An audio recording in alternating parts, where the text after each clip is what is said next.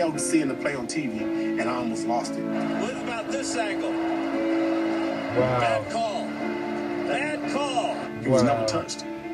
He was never touched. Watch this guy come in with the flag. Dropped the ball. It was not pass interference. I think the ball That's the guy who was paid right there. Whether it be a good call or a bad call, that was a poorly timed call. You know? No, it was a bad call. Shut up. He was never. There was no interference. Look at this. Man ain't even touching him, man. Give me a break. Know what really happened until seeing the play on TV. And there's the play. I almost lost it. What about this angle? He missed. He missed a freaking catch on 4th down. That's what it was. Hurricanes win. Game over. Done.